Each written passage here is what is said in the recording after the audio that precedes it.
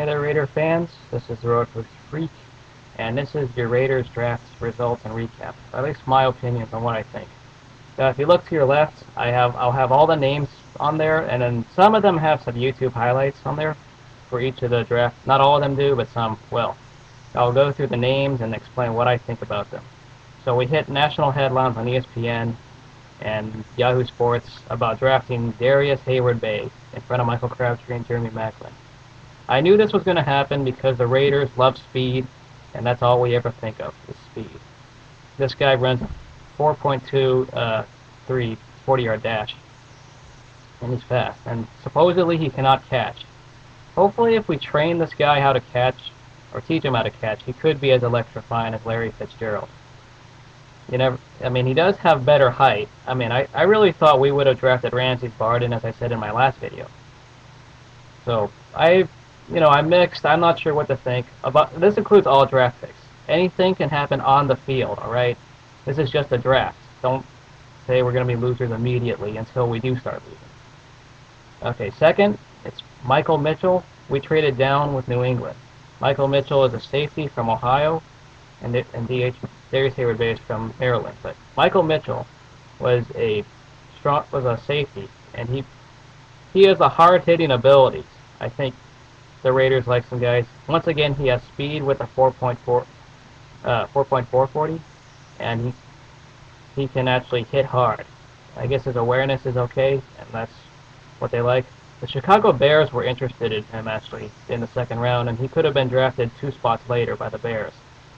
So don't say that he's a no-name guy that no one would have wanted and he would have gone undrafted, because the Bears were interested. Lovie Smith, I know he loves defense. Third, we got Matt Shaughnessy, and just like Michael Mitchell was, we had to fill a need. We needed a safety because Michael Huff can't do it alone, and that's also we got this Matt Shaughnessy from Wisconsin. He's a defensive end, and we had one of the worst rushing defenses out there. And I was hoping we would have drafted a defensive lineman during the second round, but at least we got one. We could train this guy. I hope he does well. If you're a Wisconsin fan, you might need to help me out here, because I don't know him. Fourth, we got Louis Murphy after trading down a little bit. Louis Murphy was the third or second best receiver on the Gators behind Percy Harvin. I know that he definitely showed leadership, and he was a comeback kid. I give that guy a lot of effort for what he's done at University of Florida. Hopefully he'll become a very solid player, and he's the insurance if Heyward-Bey can be a bust. And also in the fourth round, because we traded down with Miami, we took Miami's later fourth round pick, and they took ours. We ended up with Slade Morris from Oregon State, inside linebacker. I'm not exactly sure the logic behind this pick. Morris didn't exactly play the most. He did all right, but I'm not sure the actual logic. Maybe someone needs to help. He could go okay, I guess, with Thomas Howard and Kirk Morrison. He could be that third guy. We might not have a third linebacker. And then in the sixth round, we got Sulak, a defensive end from Missouri. I know Missouri fans definitely are looking forward, or hoping to look forward to this guy. I think he should be okay, because once again we drafted for need, and we do need some defensive ends after that really terrible running defense we had last season. So we were filling the need of some defense. We have too many needs, but we got something at least. And lastly, because once again when we traded down with the Patriots, we got their late pick. We got Brandon Myers from Iowa. He's a tight end, and seems like he was a role player, but he got some decent catches. I remember watching him against Penn State during that game where they upset Penn State, and he made some decent catches out there. We'll see what the Raiders do. I know everyone says Al Davis is on drugs, and I'm